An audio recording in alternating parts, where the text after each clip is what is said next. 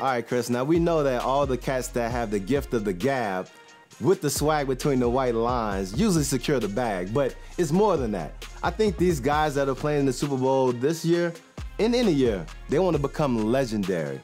And a lot of times the people who can talk a little noise in front of the camera kind of help their chances. So with this little list, I want to talk about the guys who I expect to hear from the most throughout the Super Bowl, whether it's media day, during the game, or post game. And now at number 3, I'm going with my man George Kittle, because we already know he wants to be a professional wrestler. I don't really expect him to say too much during media day, but I'm telling you, dog, this dude mic'd up during the game and post game, especially if they win, is going to be media gold. And I know he's going to be geeked up for this Super Bowl, so I'm anxious to see what he's going to give me this week. Now at number 2, I'm going with Tyreek Hill, because anybody that has the gall to talk noise with the sassiest cornerback in the league, that's Jalen Ramsey, then you know he's not going to be scared to talk on Super Bowl week.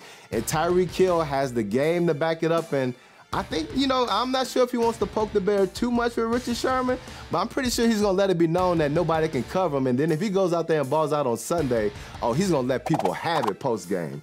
And now at number 1, I'm going with Frank Clark, because basically everyone's trying to emulate Sherman, and I feel like Frank Clark had his Sherman moment before and post-game of this last game, because he told folks that Derrick Henry wasn't going to be able to do anything on them. He didn't, and then he doubled down on that by saying that the Chiefs are going to be the best defense in the Super Bowl. They're the best defense in the league, and can't nobody stop them. And so you don't really say that going to the Super Bowl? So if he can do that and then live up to that standard, man, he's already been paid. He's going to be a Super Bowl champion.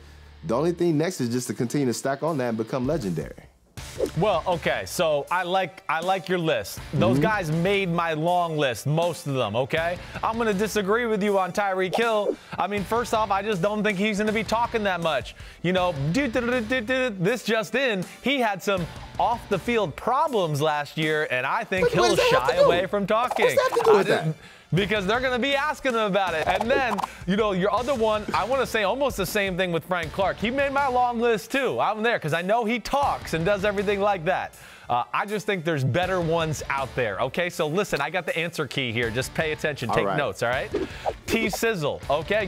T-Sizzle's my number 3. I mean, you know, if your nickname's T-Sizzle, you're going to make some sizzle during some Super Bowl week. First of all, he's kind of got like that Godfather presence, right? Just I'm the biggest, he's about baddest. as old as the Godfather, too. Yeah, right. He's the biggest, baddest, toughest guy in the locker room, and the old wise one, too. So I'm going T-Sizzle, all right? And he's brought an attitude to that Chiefs defense. My number 2, I got to go with Richard Sherman.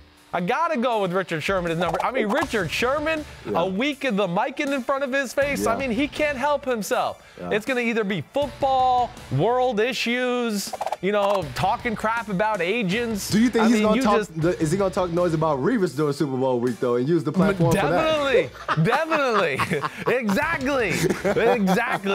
He is Richard Sherman. We can guarantee that he is going to have at least 2 days of dominating the microphone. All right. He's going to just talk about something. I hear you.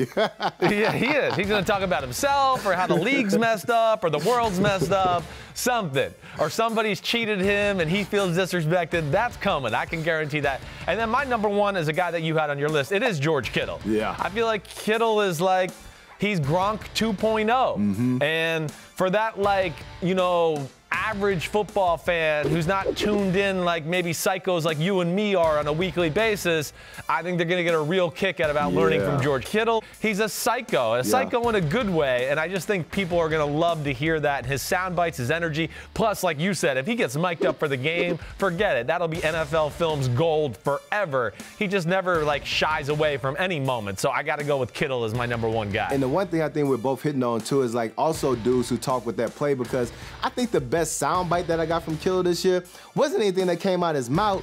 It's when he stiff-armed the whole damn New Orleans Saints defense on that game, taking them down to get in the field goal ranges. So combined with getting in front of the camera and talking that noise, I want to see cats who's going to ball out between those white lines. And I feel like Kittle, Frank Clark, Tyreek Hill, Sherman, all those guys are primed to go out, show us what they can do. They're some of the best players in the league, and if they can do that, combined with getting that perfect soundbite, then, dog, like I said, legendary is only the next step. Superstar. Right? Right.